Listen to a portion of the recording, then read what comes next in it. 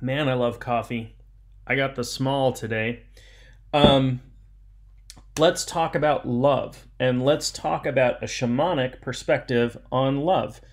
Um, my name is John Moore, and I teach shamanism and I practice shamanism in the state of Maine. I refer to myself as a shamanic practitioner or shamanic teacher.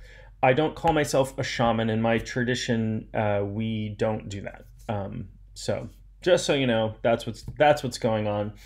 But I wanted to talk about love, and as I record this, we are smack dab in the middle, sort of towards the tail end of Pride Month, and somebody I love and care about reminded me that I had not done a social media post for Pride this year, and they were absolutely right. And I want to do that. I did a video on Instagram, and this will get posted everywhere as well.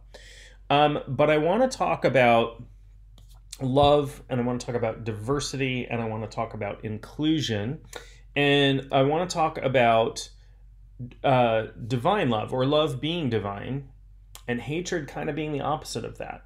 So let's get into it. Let's talk about it a little bit.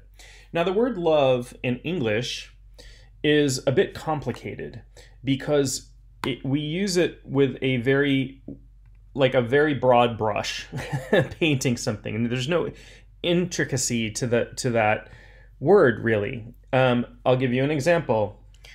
I love my coffee. I love this mug that I'm drinking out of. I love my children. I love my girlfriend. Those are different things. They really are. They're really they're really big differences between what those mean to me. So love is sort of complicated, and we use it to mean I really like this. We use this to mean I am romantically in love with you, and we use this to mean I love my friends and family. I'm close to them. I feel a bond. I feel a kinship. My understanding is there's something like 85 different words for love in Persian, and in some other languages there are many, many words for love. But we've got love. We can say I adore you, I love you, I don't know, I bequeath my heart to you, if you want to get poetic. But let's talk about love. Love as a divine thing. And when I say divine, I'm talking about divinity, what you might call God or source or the universe or Brahma, or if you don't believe in spirit, you might call it the natural order of things. And so love, one of the takes on love that I really like, that the definition of love is complete and full acceptance. So if I say I love you, it means I completely and fully accept you. I accept you not in spite of who you are, not I love parts of you, but not other. I fully accept who you are. And I'm here to tell you that that's hard. As a human being, that is hard. We have preferences. We have our culture. We have our prejudices. We all have prejudices. Everybody has implicit bias. Even if you are the strongest social justice warrior, the least prejudiced person you can think of, experiments have proven out time and time again that all human beings have implicit biases. Implicit means we're not aware of them. I'm not saying you are a racist or a bigot or whatever. I'm saying you have implicit biases. We all do. It's part of our conditioning. And becoming aware of it is important. It's important for our development to say, you know what? I had this reaction to this person, and that's coming from an implicit bias. So complete and full acceptance. When I say I love you, it means I love you with your flaws, with your bad behaviors, with, your bad behaviors, judging your behaviors. it's hard to do that, and we can instantly think of human beings who have done horrific things. Say, how could we love this person? How could we love Charles Manson or Hitler or, one of the school shooters or, whatever. And yeah, I mean, that's challenging as a human being. It really is. And it is hard to get into that state of love for those people. And I am not claiming that I'm perfect and can instantly do that. But can I feel a sense of compassion for them? Yeah, I absolutely. I feel compassion for everybody. So, one example I've talked about before is Charles Manson, who did some horrific things. He was responsible for a bunch of murders, and those, he wound up in prison where he belonged. But when you look at his upbringing as a child, and this isn't an excuse at all. This is not an excuse for what he did. He was in control of his faculties, and he chose to do what he did. But when you look at his childhood, that his mother was a prostitute, and he lived in a brothel with her, and then was in and out of the system, and got no education, and just the worst, not the worst maybe, but really, really horrific living circumstances with no ethical or moral compass, with no love given to him. Can I feel compassion for that? Yeah. And I can also feel like a lot of that is responsible for the choices or influence the choices that he made. He's still responsible for his choices. But would he have made different choices had he been raised in a loving home? Probably. I don't know for sure, but I can feel compassion for that. So love is kind of this, again, divine love is this full and complete acceptance. This is on one end of a spectrum. On the opposite end of the spectrum, we'll say that that's hatred, right? Hatred is, as we move towards this love end of the spectrum, we are moving towards divinity, and I'll explain that in a minute. We're moving towards divinity, we're moving towards God, we're moving towards source. And every major spiritual system teaches this, whether or not it is taught in individual churches, mosques, temples, etc. Underneath the dogma, the doctrine, the pomp and circumstance is a message about love coming from source. Okay? And I will, if you don't believe in spirit, if you're a material atheist, it's fine. I love and accept you.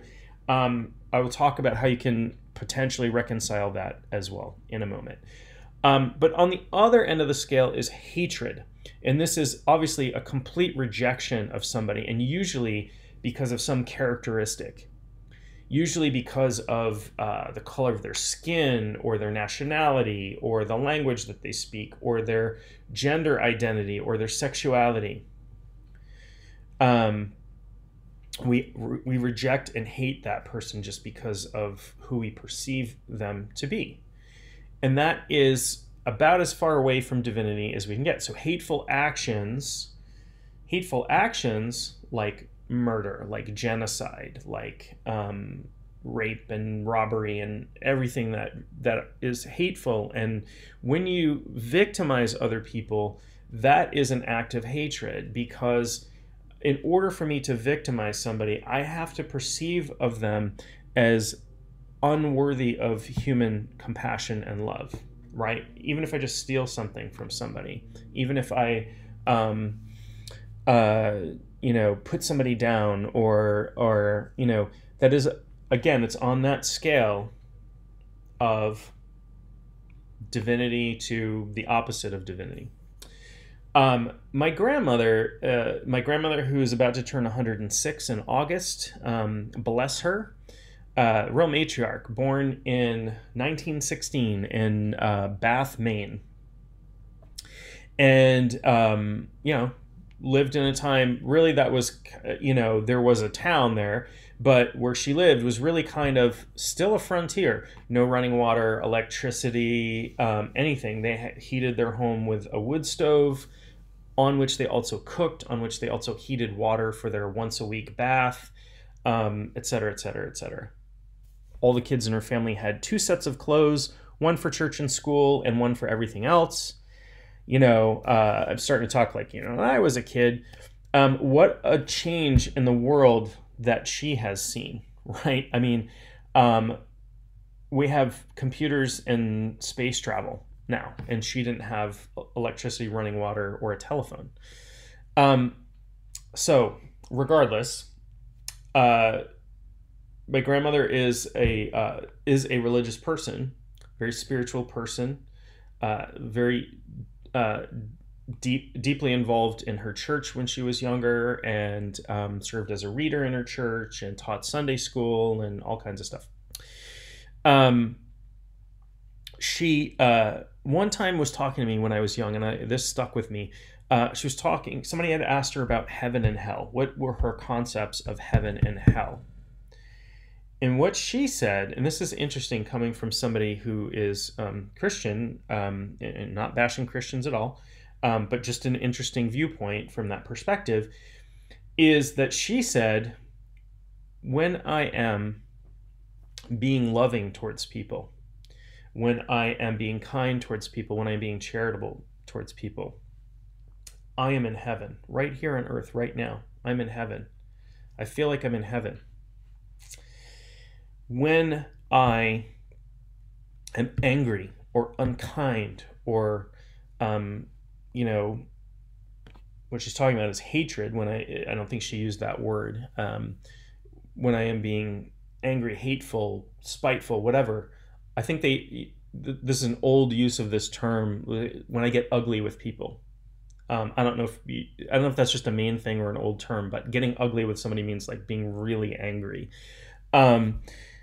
Then I am in hell, and that's right here on earth, right? I can experience that right now. So again, that's that movement towards connection with divine source or movement away from divine source. So let's say you don't believe in spirit. It's totally fine. You don't have to. It's okay. It's okay with me. I fully love and accept you. What we should talk about then is the natural order of things. And if we look around, if I look at myself sitting in my tiny little town, in my tiny little state, in my medium to large country, on this tiny little planet, in a backwoods solar system that's a speck of dust in this huge galaxy, and that galaxy is a speck of dust amongst billions of galaxies, in a universe in which there may be infinite alternate universes. What I see is that the natural order of things is diversity.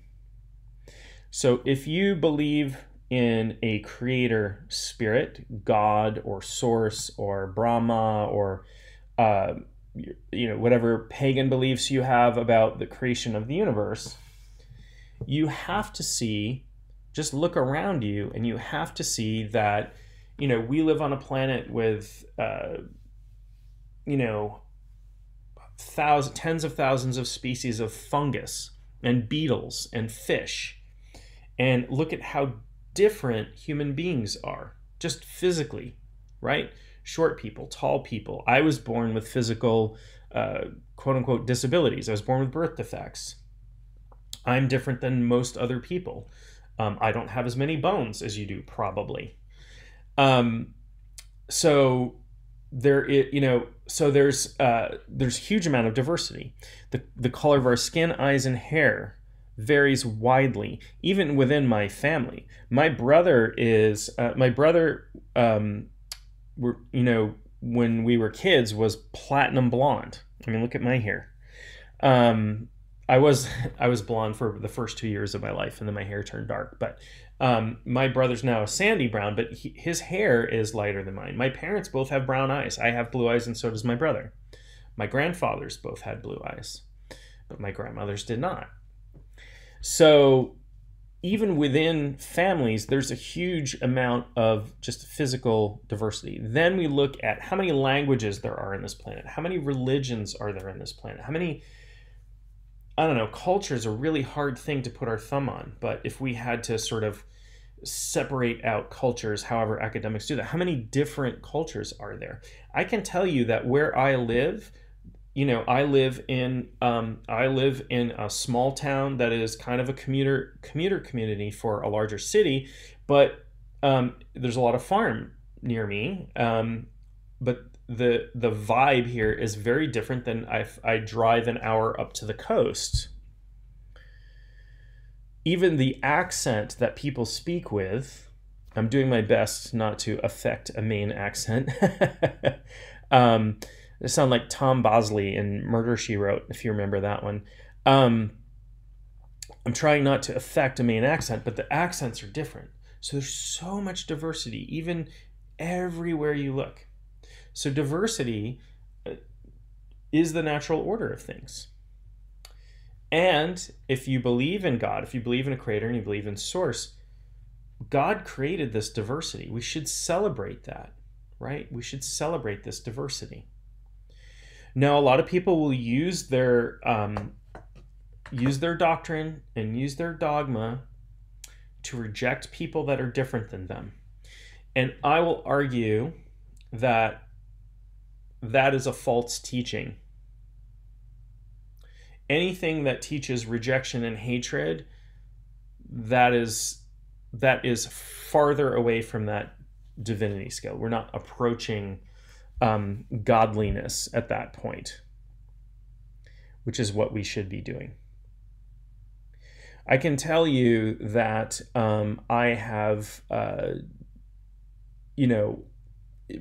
big part of shamanism is working with spirits, working with deceased people sometimes to help them cross over if they're stuck here. I have done work with murderers. Somebody who was in organized crime and died and was kind of sticking around and plaguing some descendants. And there still was a purity in that spirit, although they had in life done some terrible things. Their connection to divinity was not severed. You can't sever that, or you cease to exist.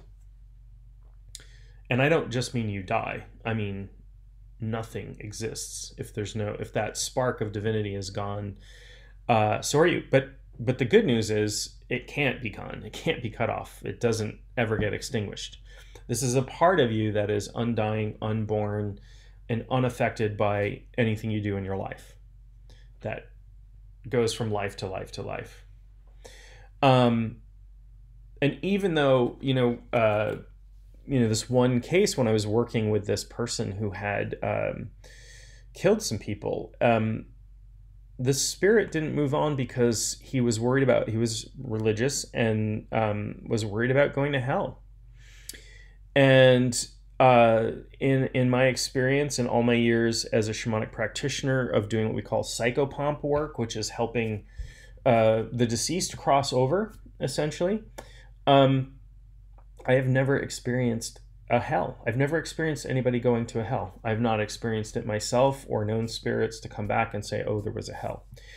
I have heard stories of people who had near-death experiences and had sort of demonic experiences, or what they call demonic experiences. That really is shaped by our expectation and our culture and our beliefs. People who are entrenched in Christianity, for example, who are born and raised and practice Christianity, their experience of the afterlife is very much shaped by that. While people who are Hindu, their experience of the afterlife is very much shaped like that. And as somebody who practices shamanism, I have experienced the afterlife. It's very, very individual for people. It's a hard thing to grasp because we like to think of it as a place. that we're going to. I'm going to heaven. I'm going up in the sky, and there's this, I'm going to hang out in the clouds, and there's going to be, everybody's going to be in white dresses and have wings and a gold halo. Maybe that'll be like that for you. Wasn't like that for me when I crossed over, and it was a big party. Someday I'll talk more in depth about my experience of the other side. And I didn't want to come back. I'll tell you that. It was, every ache, pain, and worry that you have ever had goes away. And so what happens with spirits is all of the trauma, all of the stuff that people might have gone through on Earth, a lot, well, not all of it, not always, a lot of it gets stripped away, and spirits can go to what we call spirit school. It's an earthly term for a process that souls go through.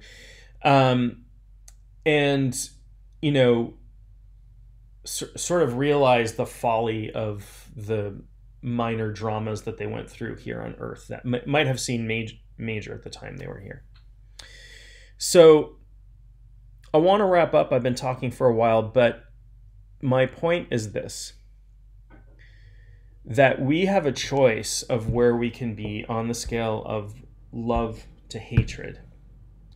And if you want to be in hell all the time, you will be on this side of that scale. And if you want to be in heaven all the time, you will be on this side of the scale.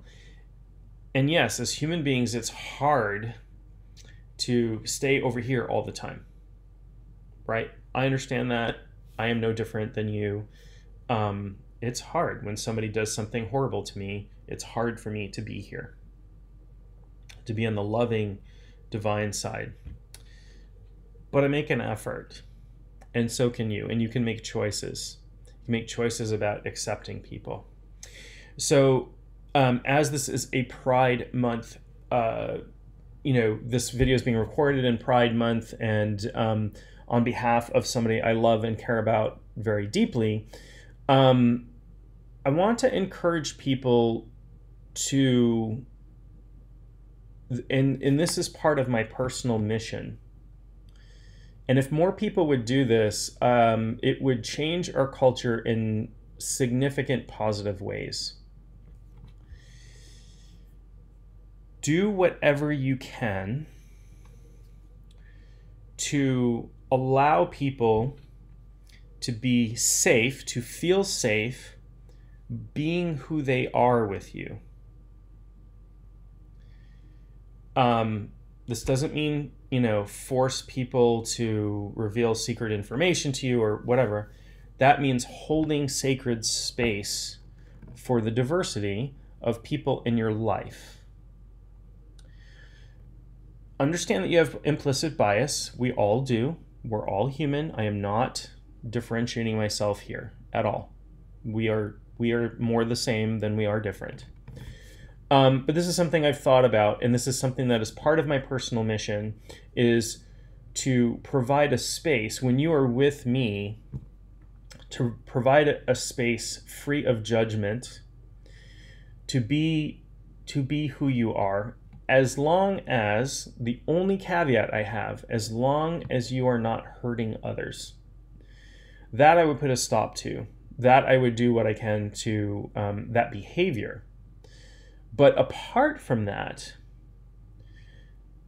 really,